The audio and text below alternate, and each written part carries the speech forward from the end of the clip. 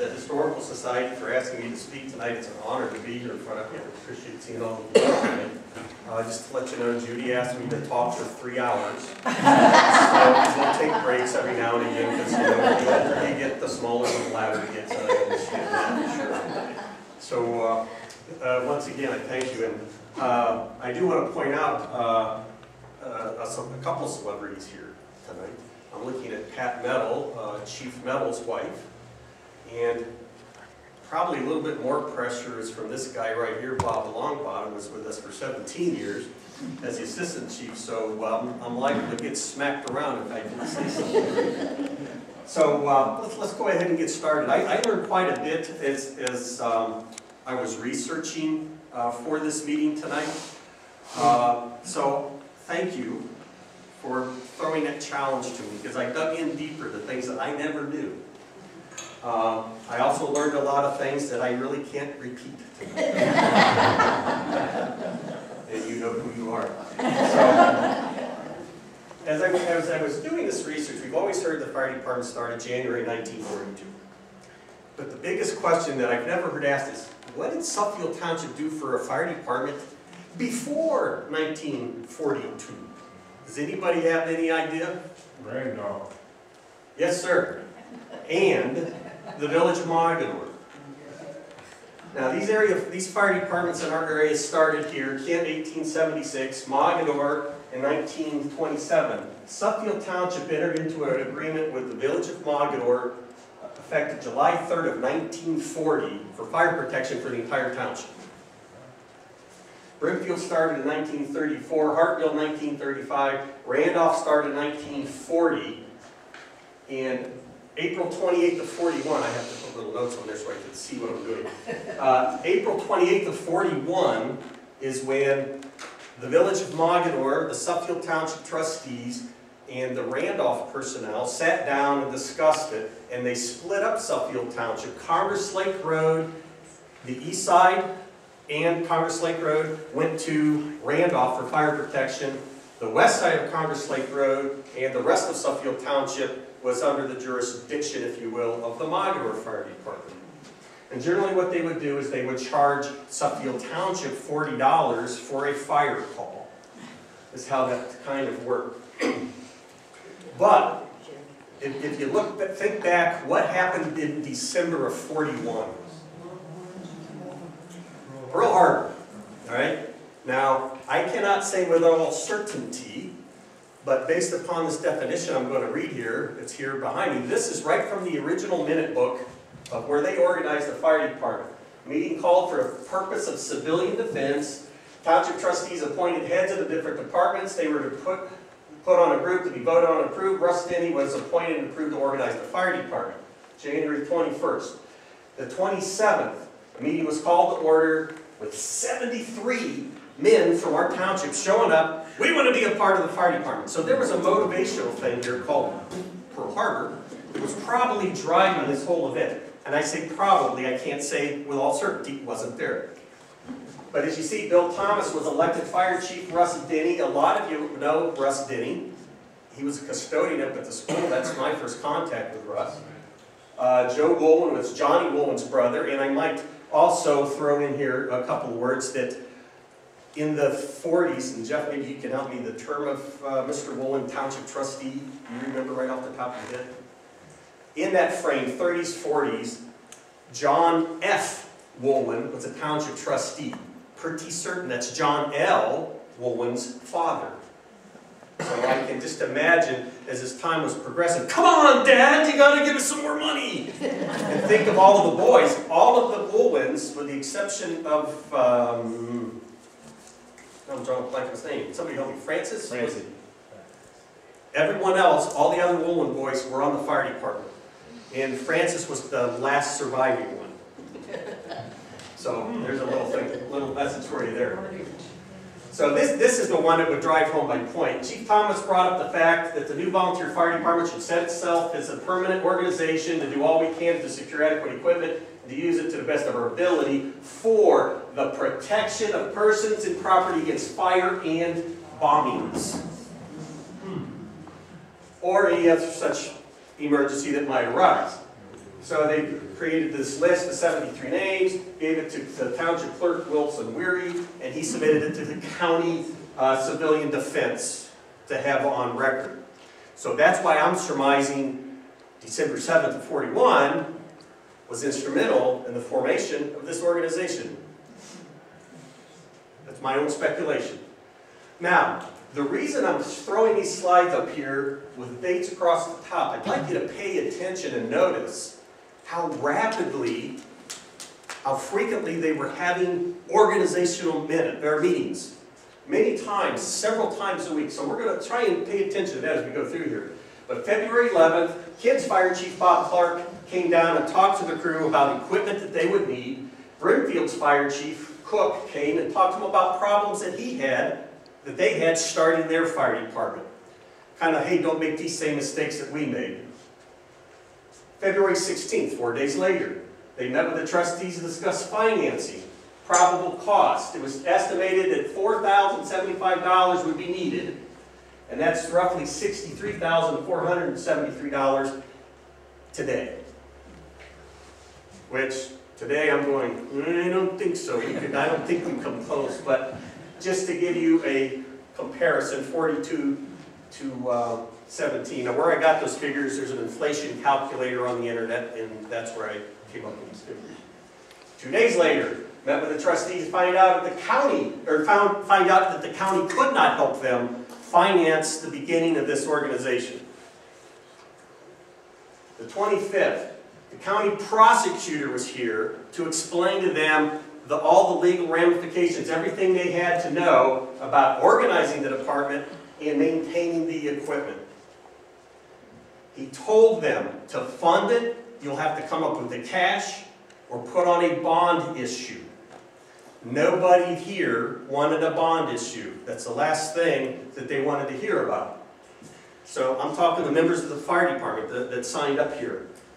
So Trustee Weary was at this meeting, and he told the fire department personnel that the township was in a position to front them $4,000 to get the fire department started.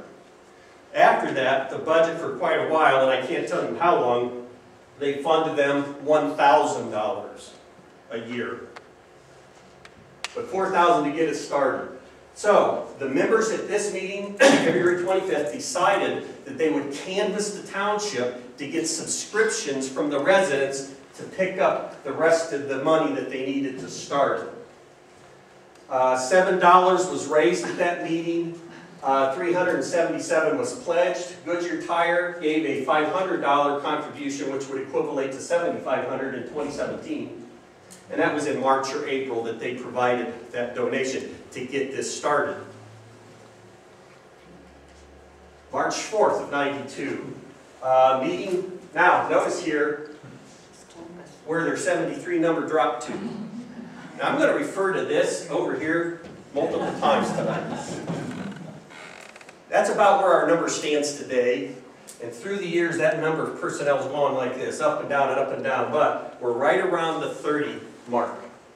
But at any rate, they opened the meeting. A resolution was passed by the membership that says, we, the volunteer firemen of Suffield Township, Portage County, do hereby set ourselves up as a permanent organization and do all we can to secure adequate equipment, to use it to the best of our ability for the protection of persons and property against damage by fire. There's that big bombing word again. Or such emergencies as may arise. Now I'm here to tell you, let's jump up to 2017 now. Not interested in going to a bombing. I'm just saying I can't answer for the rest of my people in the room. All right, so they started talking about a building. They needed a building to house the fire truck. So they went to Peninsula, Stowe, and Hartville, and these are the sizes of the fire stations that those municipalities had. So Suffield Township decided, well, we can't be we can't underperform here, so the reality is they went with 25.5 feet by 37.5 feet, so it's slightly larger than the Peninsula. So now you in the Historical Society, that's the north 2 bays that you have of your building is the original 2 bays of the fire station. Now as luck would have it, I have a photo of that coming up here at some point. Another interesting thing I found as I was going through this is there's a note that the county, Portage County, took over Wingfoot Road, which was known as Township Highway 6, in 1942, due to the need to build access to the blimp hangar because of the Navy and their activity and their interest in what was going on at the blimp hangar. March 18th, you notice in how quick, rapidly succession these meetings are. They discussed the finances, and they had a report from Chief Clark from Kent, was compiling a list of equipment that he thought that they needed, baseline stuff to get the fire department started. March 25th, Commander Knox of the U.S. Navy was in attendance at the meeting. These meetings were held in the town hall. There was mention that sometimes there wasn't heat in the town hall, they would go to somebody's house or something like that. But interested, the Navy was there. They had a large investment in the township at Wingfoot Lake. So they had a strong interest in what was happening here because they wanted to protect what was going on down at the hangar. Now, this is a resolution passed by the Suffield Township Trustees, March 27th, 1942. And this is copied right out of the Township Minute Book. A resolution was received by Mr. Woolwind, John F., trustee, on March 25th, whereby certain residents of Suffield Township whose names appear on said resolution forming themselves into a company which they have named the Suffield Volunteer Fire Department for the purpose of protecting persons and property against damage by fire, bombings, or other emergencies.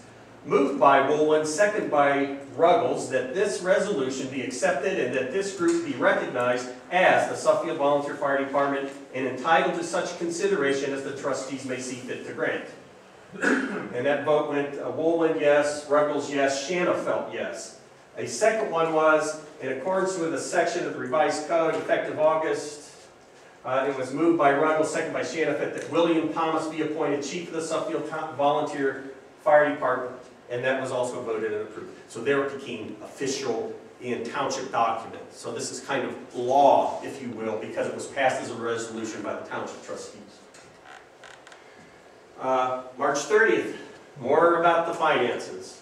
April 1st, report the prosecutor approved the specs for the equipment that the men were wanting and the truck, and that advertisements for bids would be out the next 2 weeks. It sounds like a happy little story so far, doesn't it? There's always a big but that comes in here. April 15th, they were looking at trucks, starting to salivate, as I can tell you we do whenever we start talking about a new truck. Discussion of equipment and looking at photos of the trucks. They actually went to Solon on several occasions to look at a Buffalo fire truck that Solon had. Solon Fire Department took it out, drafted with it, pumped, let them look it over. That's what they wanted. April 18th, 1942, trustees opened those bids, but none were accepted at that time. Well, that's pretty much standard fare because you do need to review them, make sure people are compliant. April 28th, they signed a contract with Buffalo Fire Appliance Company in an amount of $6,701, which would be $104,376 today, for that truck and the equipment with it. Here's the but. With a condition that we get a priority 2A rating within 60 days. Because everything went to the war effort. They did not let loose, especially the steel. Everything went to the war effort. So May 13th, so we're here April 28th, they're moving right along. People are picking up the torch and they're running with it. Here, May 13th, Clerk Mr. Weary read a letter from the War Production Board from Washington, D.C., dated May 5th of '82. Gentlemen, reference your application for preference rating, a copy of which is enclosed. We regret that we are unable to recommend the issuance of a rating in view of the critical material involved. For victory, Maury Maverick, Chief of the Bureau of Government Requirement. Do you think that took the wind out of their sails? You bet you did.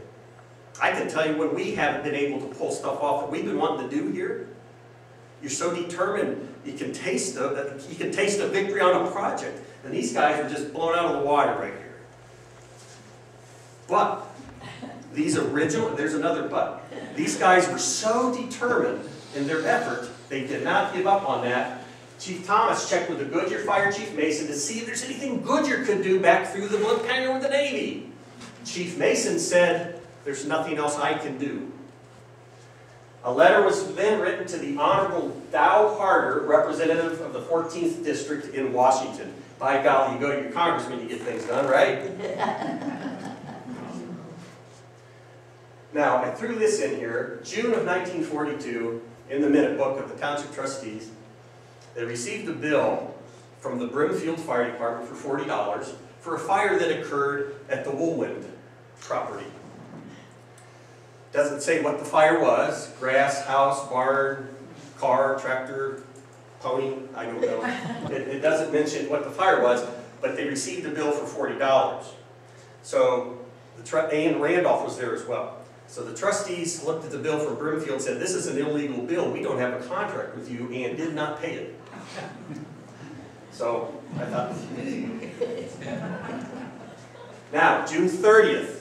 This is where another but comes in. Mr. Weary, this will acknowledge receipt of your communication May 20th with regard to your application for a preference rating for one 500-gallon triple combination fire apparatus. I just talked with the Honorable Maury Maverick, Chief of the Bureau of Government Requirements, and he informs me that the word he sent you is what I told you before. It's basically, I told them no. It's basically what this letter says. In view of the Goodyear Aircraft Wingfoot Lake Air Dock and its importance, I wish it were possible to get them back of this movement of yours. I will attempt again to get a rating if it is at all possible, and as soon as there is some change in conditions with regard to the critical materials involved, with kindest regards, I am yours very truly, Dow Harder. So by golly, Congress gets stuff done for you, right? So now, let's see here. Okay, June. Now, if they go to June of 42 to November of 43,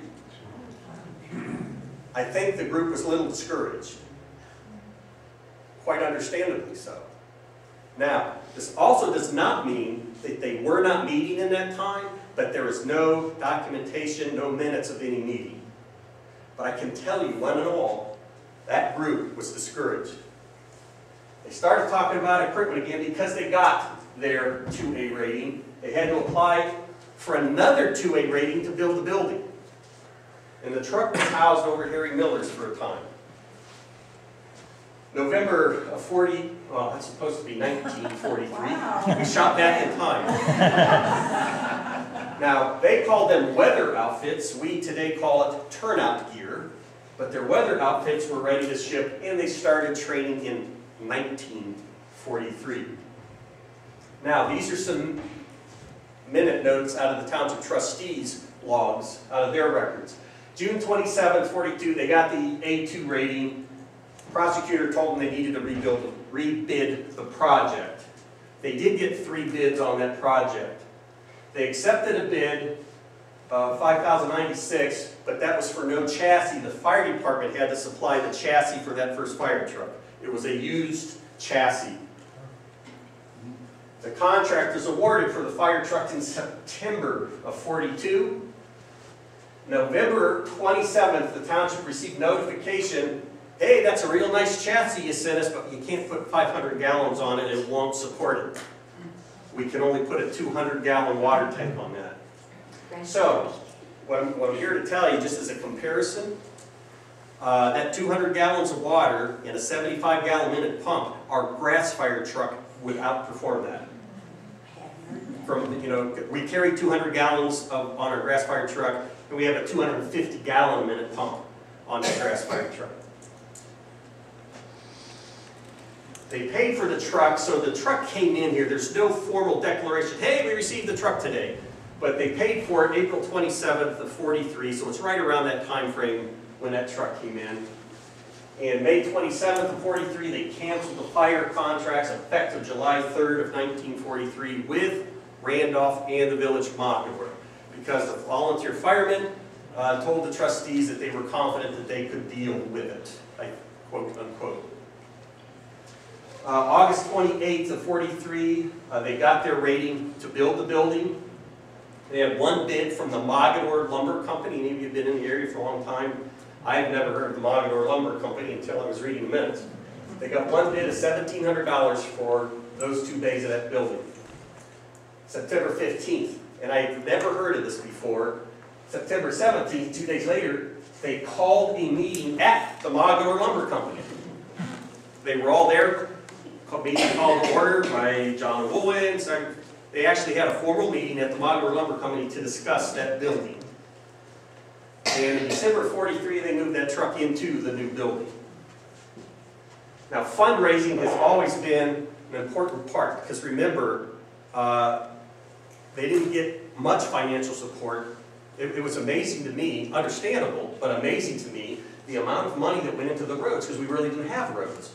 A lot of money went to Harry Miller for grading and hauling in gravel.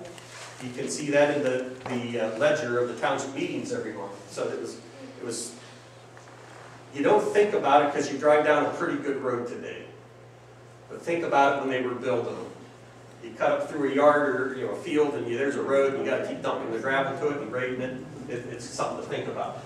So the fire department people had tons and tons of fundraisers. That's the only way they were going to survive. The very first fundraiser that was held for the volunteer fire department was put on, a play put on by the Velvet Curtain Players. They made $20 on March 7th of 1942, and that was held in the town hall. Chicken dinners were very prevalent in the 40s. There was discussion on if they wanted to buy the chickens ready to fry or wanted to bring in the live ones and slaughter them here. So, steak dinners were very popular. That was Bob Longbottom's forte, the steak dinners in the 80s, 70s and 80s, 70s and 80s. Beef suppers, fish fries, pancake breakfast started in the 80s, evolved into a breakfast buffet. We would have, and I say we because now I'm getting into my watch, 8 to 10 fundraisers a year, and it's all food related. Other fundraisers were sub sandwiches, rummage sales, craft bazaar, hot dog sales, car wash, salad supper, taco supper, chili supper, forget you name it. Bingo with the VFWs. You could eat it, they would compare it. They did a carnival to JC's in August of '67. They had a community Halloween party, turkey shoot. They would burn grass for a fee. And they would also haul water during times of drought. People's cisterns at their house would dry up. And they would haul water for $3 a load, $5 a load, something like that. So that's how they got their money. Now what I'm doing here is I'm comparing then and now throughout here. So now we're into the call volume. There's not a real solid mention of call volume in any minutes or anything prior to '66. Chief McCabe started a blog. Looks like it was a book that came from the fire marshal's office, and you put all of your activity in this log. So in 1966, you can see the call volume that the Suffield Volunteer Fire Department had coming down through here. Now, this year, in 2017, we had 109 calls as of February 15th. So this is year totals, just as a comparison to you. And you can see through the years how the calls have steadily gone up. Last year we had 743, which was an all-time high for our fire department. They bought the siren that sat on top of the town hall for so many years in 1944. That was controlled at the Suffield Inn and in the fire station. Do you remember where else that was, the siren, do you remember where else that was run? That's the only 2 places I know of. It's on the roof of the town halls. Right. Oh, yes, I know. Right.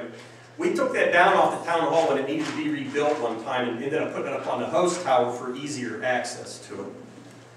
We had that siren. That siren worked until 2009. It wasn't designed to do the tornado warnings. And one of the trustees was standing with me when it was that day in April, or March or April, when we set the siren off for the tornado warning. And the thing just, it died in 2009. And it had been rebuilt several times through the years. So it was an old piece, and I'm going to show you something here in a minute. Communication-wise, the fire department, when you join the fire department, maybe Pat can attest to this some, they programmed your telephone, even back then. it would have a special ring, go ring, ring, ring, ring, and you knew there was a call that came in for the fire department. You pick up that phone, and you heard there was a call, and then you would respond to that. What's that? Right? That's the way that worked. Okay. Those phones were right beside the beds. Yep. Yep. Now, as I've learned through some research here, EMS wasn't a real popular thing here with the firemen when it started here. Some guys kind of didn't like it too much.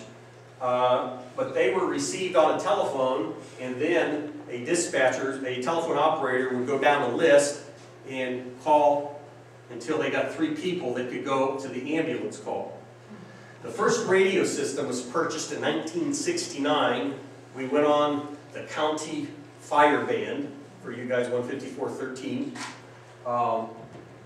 And they didn't want to alert the EMS calls on that radio for some reason. I don't know. In 73 they started to do that. Some of the telephone operators we had were, I can't think of Richard Smith's wife's name. Smitty's wife did it for a while. Judy Stevens, Mildred Steffi, Dolores Klepper, and Marilyn Turner were some of our more prevalent and long-term dispatchers. We had some other ones through the years, but they didn't last near as long as these ladies did. We moved our dispatching to a communications center in Stark County in January of 1999. There's the card that came with that siren. It was on top of the town hall. I still have that in my desk for some unknown reason. I just like to look at it every now and again. It brings back the memories. But you can see the date. I don't know if this is the date of manufacture, date of sale, but November of '44. So, compared a little bit about costs. They bought 13 coats, 16 hats, we call them helmets now, 5 pairs of boots, paid $887 in 1970. For us to buy that same 13 coats and all that today, it would be $17,847. You think the price of that's gone up just a skosh? But I'm also going to tell you the protection that we have in our equipment is second to none. Guys that are here from the fire department, we're talking the coats similar to what's in the display case over here versus what we have now. If they bought a dozen pair of gloves in 1970, $22. That same dozen, $540 today. Parades. Went to a lot of parades through the years: Seabury, Navarre, Stowe, East Sparta, Canal Fulton, North Industry, Canton Township, Beloit, Brimfield, Monroe, Brady Lake. That kind of started on my watch. We were in the Monroe Parade one year and had a house fire in Spring Valley. There was another time we were at the Stowe Parade and had a grass fire. And we had the grass fire truck in that Stowe Parade. When the torch was handed, I shouldn't keep saying it's a torch, it's not a good thing. The baton was handed to me.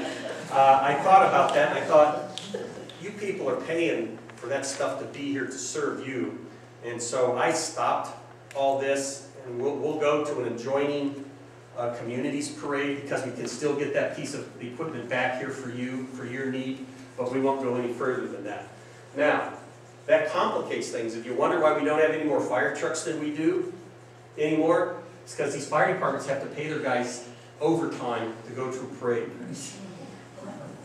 You think about it, full-time fire departments, they are not allowed to take that equipment out. They have to pay overtime, and they will not do that. Who would do that? So that's why you don't see more trucks here than what you do. It's a monetary thing. So a lot of projects and advancements that have occurred here. In '87, we started our dry hydrant program. We currently have 8 of those throughout the township now. That's a pipe that goes out in the lake, and we can go up to it and draft water out and refill tankers. We only had 3 water sources in the 70s, well, through the 70s.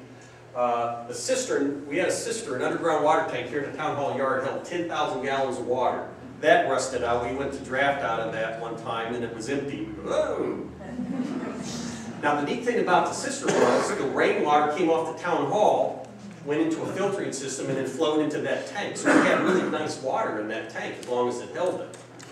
But when it failed, it wasn't worth replacing that.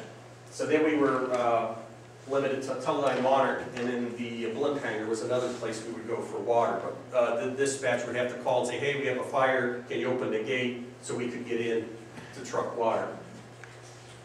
We have heart monitors, I think probably 83, 84 is when we got our first heart monitor. And these things are so sophisticated now. We can do 12 lead EKG, we can take your blood pressure, we can do capnography, we can see how much oxygen is going through your blood. We can see a percentage of carbon monoxide in your blood. What did I miss, guys? That's all. That's all. So the technology is just rampant, and we're getting it and serving you with that. Drug therapy started in '84. In the last 24 hours, I think we've had 2 overdoses. You know, do I need to mention heroin to you? And Narcan. But we started with the stuff that can help you. You know, there are people in this room that have benefited by the drug capabilities that we have. We can administer you, give you that same care in your house as you're getting in the hospital emergency room. And that's been a slow evolution through the years. We can activate a STEMI team to the hospital. We're on the phone with them. The hospital is seeing what your heart's doing before you get there. That is some really nice technology. Respiratory treatments. There's a respiratory treatment given today. A gentleman could hardly gasped so hard for air. Mr. Morrison back here gave him the treatment. By the time they got in the hospital, he was, wow. So the amount of care that we can give you nowadays is just unbelievable. CAVS, the compressed air foam system. We have, I guess we still have it, a fire truck that can shoot compressed air foam out. So we're not 100% dependent upon water. We use less water, do less water damage in your house, and that foam soaks in to the nooks and crannies, into the carbon material, and helps keep that stuff from burning, helps to extinguish it. So that's the technology we have. And our water movement should have been tied in with the dry hydrants. It goes with that. The VFW bought us our dump chute, our dump valve that went in the back of our old 68 tanker. Fred Begg put that in for us, and we got into that about 84, 85, and rapidly got into the dumping of water and shuttling water. And what we do is we dump it out of the tanker into a portable tank, and we can use that water while that tanker's going back getting more water. So it speeds up that process. And then we have the automatic aid. We can get a lot of water in here. Now, I'm going to talk about the buildings a little bit. We talked about Station 1. When I talk about Station 1, I'm talking about the building that the Historical Society is in right now. That's what we here refer to as Station 1. They moved into that in December of '43. It had 956 square feet when they moved in there. They had an addition in 1951 where they added the upstairs in 2 bays, the southern bays. In that building for 28 years. I'm sure when they, especially when they put that addition on, hey, we're good to go. We're going to be here a long, long time. Because I've been a part of that mentality. But the building got crowded. So they had to go build a new one. So they talked about Station 2, which is the parking lot area there now. And there was a big discussion on where to put it. Where the United Church of Christ is sitting right now, that property had been offered as a donation to the township as a place to put their fire station. A lot of discussion, a lot of debate on what was the best thing. They were concerned about pulling out an emergency scene and the volunteers responding in there. They need a traffic light there. If they built it here, they'd be taking parking away from the town hall, which was pretty sacred ground at the time. And they, you know, there's parking across the street. 43, there were 2 for a while for the town hall. So we all know what happened. It was built there at a cost of $72,434. But that was just for the shell, the wiring, and the plumbing. The volunteers finished that building. They painted it. They hung the drywall. They put down the floors. Coming up here, Goodyear supplied them with all the floor tile for that building. Schumacher Lumber gave them the drywall and the wood trim for around the windows and things so that the volunteers could finish that building up And then they moved in there December 29th of 71. Now keep in mind, any of you that remember Station 2, there were three drive-through bays. Very comfortably put 6 vehicles in there. We had 7 in a trailer in there. On occasion, 8. So when they moved in there with 4 trucks, don't you think they're thinking, oh my gosh, this is a castle? Absolutely. They had a lot of room. They had room they didn't ever have before. So it was a wonderful feeling. We know that because that's what happened here. But as time goes on, the evolution goes, you run out of room. Bill Stevens put the host tower on Station 2, created that. He got the money to do that. He got a lot of donations. I don't remember what the cost was, but that was Bill Stevens' project. There's a plaque hanging inside the building commemorating all the donations and Bill Stevens for that project. We put the pitched roof on that because that flat roof always leaked from day one. They actually held the bond for a while until the Stam construction company came and patched the roof yet again. So we put that on in '86 and squared off the front office. And those of you remember, it was at an angle. We never could understand why somebody would do that because there was so much useless space there in that front. But it was a nice looking building. Several remodels of the interior and the office space through the years. That was about 7,200 square feet over there. You're now sitting in Station 3. We started talking about renovating Station 2 in 2003. We hired an architect in 2004. The original plan, I think that's right there, we were going to add another bay to the west, and the offices and personal space would come over this way. That was the original plan, the original intent. And the office space that was existing on the east side would turn into functional areas, laundry, a workroom, and supply rooms, things like that. They were going to tear off the back wing, back addition we had put on in part of the front and kind of square that up. But that was the plan originally to do with the building renovation. We had an assessment done. They showed a lot of water damage. The host tower was actually leaning away from the building. I never even noticed it until I was in there with the architect. He said, look at the crack, how it's small here. And you look up, you can see the light coming through. It's leaning. I went, ah. So that was a problem. So to do all of this, the architect told us that they tell you to build new when you reach 60% of the cost to do that. We were at 78% of the cost of new to renovate. So they said, absolutely not. We were going to end up having like 2 walls left and starting over from that. So it was determined that it was kind of dumb to do that. We moved in here December 6th of 2010. The building was dedicated. Public dedication was held November 14th. Now I want to talk about our fire chiefs here. Bill Thomas, the first one, served for 23 years. He was also the Township Justice of the Peace for a couple of years. Did anybody here know Bill Thomas? Did you? I got to know his wife a little bit. They lived right across the street from the fire station, but I did not know him at all. I know his granddaughter pretty well. There's Chief McKay. He was chief for 7 years. Chief Metal was here for 4 years in that capacity. He was here with the department longer than that, but he was served as chief for 4 years.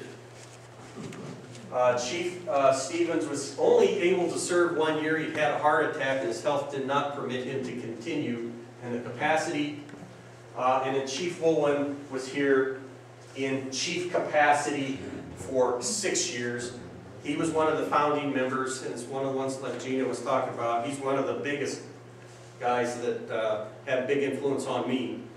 And honored to have known him and served with him, worked with him. And he served assistant chief for many years, throughout the time frame too. And then I've been here in this capacity for 33 years. So I'm the winner! Now I want to talk about the personnel. This photo was taken, I'm going to tell you what this photo was taken for. My father passed away in 2012, Memorial Day weekend of 2012, and Mom and I asked for the group to get together for a family portrait. Had to talk to one person, and they made all these phone calls to all these people, and they all came in here out of respect and love for my mother and me. So when you become a part of this organization, you become a very tight-knit family. Becky is one of our explorers. She's one of our family. Ryan is an explorer. He's one of our family. And you can't lose the title. You always are. Now, just like any family, sometimes we scoff, we squabble. But woe be any of you that try to pick on any of our people. You're going to have a big herd coming after you. We're very protective of each other. And it's a very special bond that holds all of these people together. Now, I do want to comment on this a little bit. If you're going to be sick, if you're going to have a heart attack, or a stroke, or major trauma, now is the time to do it. These are the people. The people that are serving you today are so highly skilled when they come out of school. They have so many resources and so much technology at their fingertips. Now let's jump back to your heart attack and that in the 40s, 50s, 60s, even into the 70s. Not a good thing. Your outcome wouldn't have been near the same as it is today. Right, Gino? That's right. And I said that at one of your meetings when you were promoting the new firehouse. Yes. Gino's one of our poster children. He crashed right as we got him into the ER. But the drug therapy that he had made a lot of difference. Now, conversely, those people that started this place in 1942 had nothing but their words to start the place. That's all they had was words. All of us have been given building, equipment, leadership. Those guys didn't have any of that. So I think if we're going to talk about personnel, the people that we need to be really put up and honoring here are the people that started it, because they had nothing. They were denied at a federal level twice. They persisted. They kept going. If you wanted to have something happen, if you wanted to build a truck, that's the time to do that in the 40s, the 50s. Herm Paulus, all that he did. He built several of the trucks, and in the minutes you read about the guys going over there to help put the thing together. So the dynamic has changed. Now, let me tell you, don't ask these guys to build your truck. It's not going to be a good thing. Not a good thing. We can figure it out.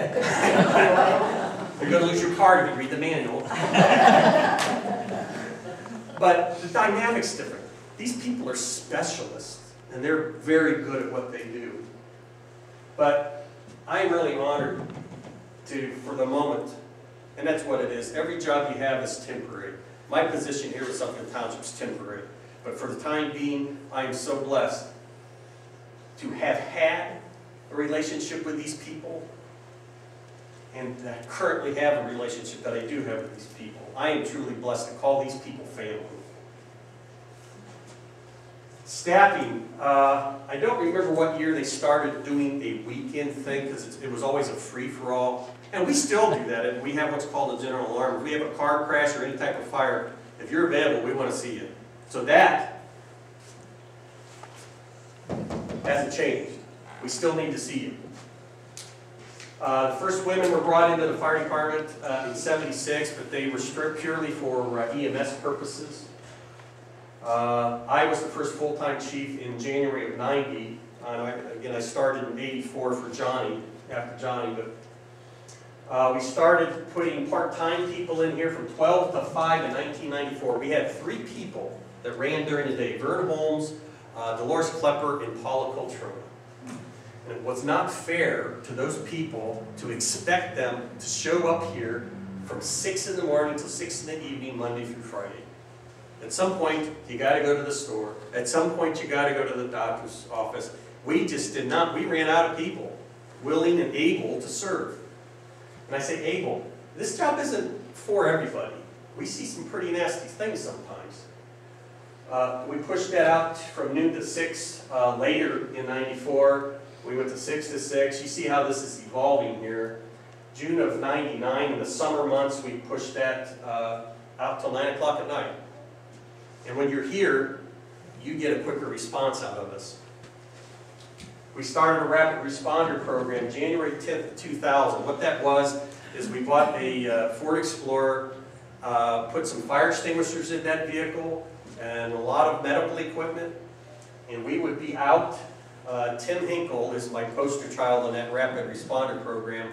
He was out at a house on May Road one night, had an IV started, the patient was hooked to the heart monitor, and was administering some medication to him before the ambulance got there, where the 2 volunteers came in from home to get the ambulance and go. That was a huge difference. Now, it was great sometimes, but stupid people will ruin things for you, so we had to back off of that because our little Lone Ranger going out as the rapid responder, we had situations where they were put in jeopardy. In fact, one night right at the fire station, Keith Imhoff was there. There was a knocking on the door. He went, there was a lady holding a baby, and there was blood all over it. And probably 20 feet behind this lady was her attacker. So he opened the door, rapidly pulled her in, and relocked the door. So it's kind of dangerous having one person by themselves. It's dangerous. Now, talking about people, this is showing a 1 mile radius of the Suffield Fire Station. This is a list of names of people that lived within that 1 mile radius. None of these people on that list are on the fire department now. Well, I got to retract that. Connie Mahalik is, but she no longer lives in the 1 mile radius. She moved to Macedonia. We do have one gentleman that just joined with us, lives on South Poland. South Poland, thank you. Our dynamics changed. You had people living right across from the fire station. A call came in, they could get right on a truck and leave pretty quick. I don't have that anymore. We have like 6 or 7 people that live in our township anymore. The dynamic has changed. Now, this chart is showing personnel. The ones that you see in yellow are still on the fire department. These are the longest serving members in the history of our fire department. And you'll see this top guy here is in red because he is still with us. Robert Dudley, been here 47 years. And he's, I don't want to say he's going strong, but he's still going.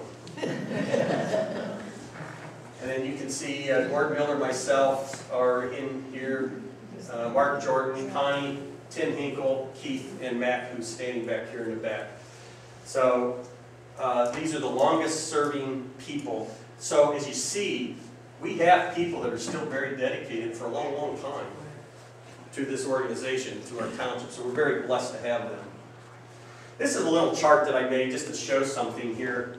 In 1942 versus 2016, this is the time that a volunteer has available to give to you. You only got so much time. Fundraising was so important. They had to have it, and the effort was huge in 1942. But as time has gone on, that fundraising, now we're still doing fundraising, but it's not as critical because that's what tax levies are doing. But then the call volume, as I showed you before, and the training that I expect out of these ladies and gentlemen that are on the fire department, that has grown. We have a lot of mandates from the state, and we have a lot of in-house mandates. They have a lot of daily responsibilities. So that's just showing, you know, how time is changing different parameters here with our fire department. I have said for some time, their primary focus cannot be fundraising.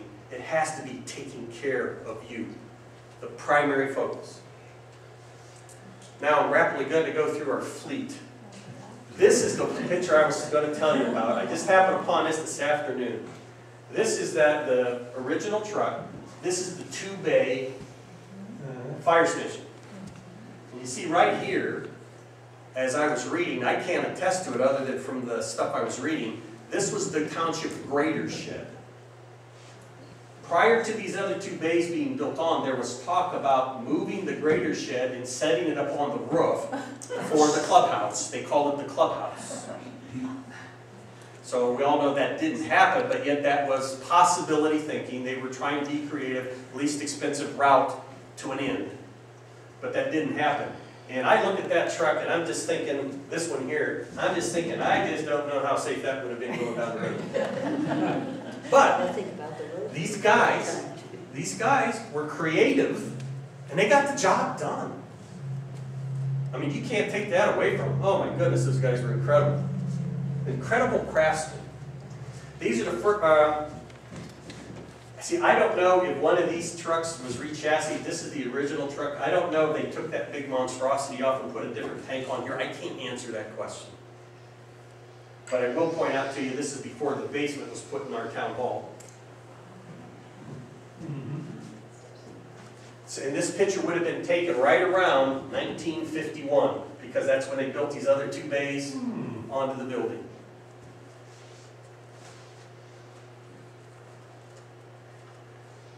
And there's those three trucks there after that addition. You see the grader shed's gone.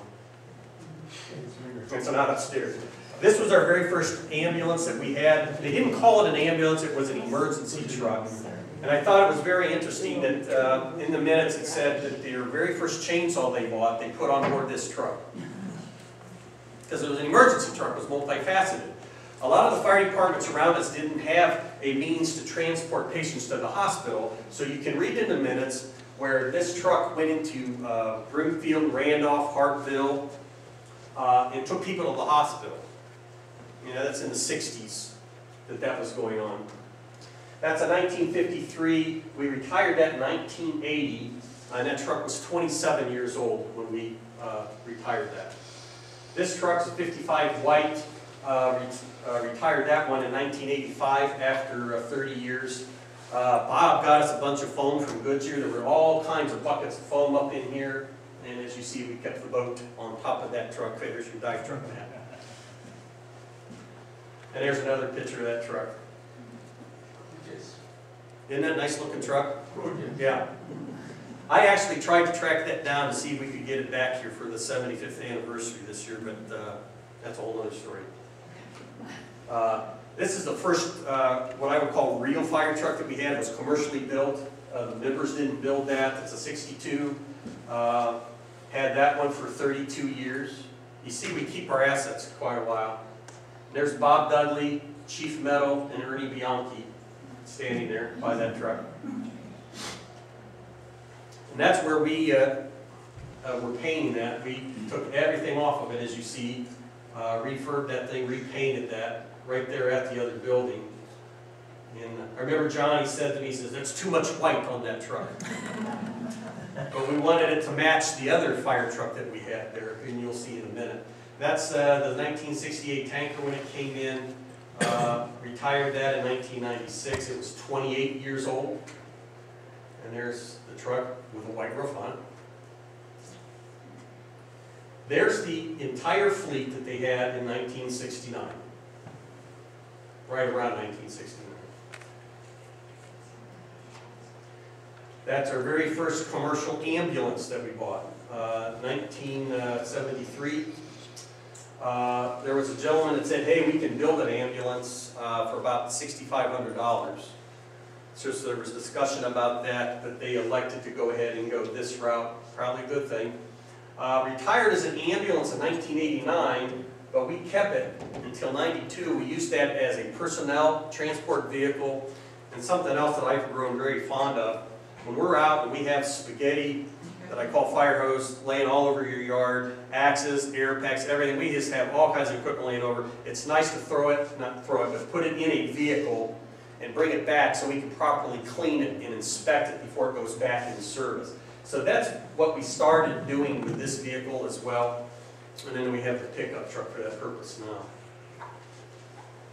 And there's that vehicle hauled a lot of people to the hospital. And there's where we, when we gutted it and converted it into the multi-purpose vehicle. There's the grass fire truck, 180 gallons of water, had a 10-gallon minute pump. We retrofitted that. We had that truck for 28 years. I had some guys tell me today that they preferred that truck over what we have now. That thing worked better off-road than what we've got. And there's where we renovated and put a utility type body on that truck. We did that here actually, we didn't send that out. There's 97, our first diesel vehicle in the fleet. Paid almost $63,000 for that truck. Ordered it in 1974, didn't get it till January 76. Now, that was 28 years old. The thing that I've always said about that truck, I've always said that was a very stupid truck. Because it didn't know if it was pulling a hill or going down a hill. It didn't know if it was being abused. It didn't care. It just kept running. It kept doing its job. That thing was abused through the years, and it just kept a smile on its little bumper there and just kept running like there wasn't anything wrong with it. That was a very good truck. We carried Johnny to his final resting place on that vehicle. And that's one of my favorite pictures. That was actually on the community calendar one year. I don't know if anybody remembers what year that was, but they were there with that truck. And that had been in the 90s sometime. That's when we went over to Four Guys to get whatever that was. So that was a workhorse of the fleet. There's no question about that. That's our next ambulance there, an 1980 wheeled coach. That was in service for 18 years. We sold that to the Sheriff's Department for a county water rescue vehicle. And there it is in the parade. That's our first medium duty ambulance. We paid $71,000 for that in 1989. 17 years old when we parted with that. Now this picture, this is the only photograph that I could find of this van. The reason I bring this up, this van was donated to us. My father, I can talk about it now. I wasn't allowed to talk about it. My father was able to get that van from Ohio Edison to donate that minivan to us. So this is actually taken at our 50th anniversary. And if any of you remember what happened on our 50th anniversary, we had a $1 million fire going on right down the road on parade day. So that's a real memorable day for me. But that Aerostar van was what we had. We had that here for 8 years. There's our rescue pumper that we currently have out on the floor. Our current tanker, that's 21 years old now. There's our second medium duty, retired from service in 2012, 15 years. The reason we retired that a couple of years earlier than what we were going to, because the rules, the terms of requirements for an ambulance were changing. And we wanted to get a hold of the new requirements. We wanted to order before those new laws went into effect. So that's what we did. I think we saved, I don't remember, we saved thousands of dollars by doing that. That was our rapid responder vehicle I was telling you about. We had that here for 16 years. That is our current grass fire truck, and we also plow snow with that. Probably plow more snow than we put out grass fires with it.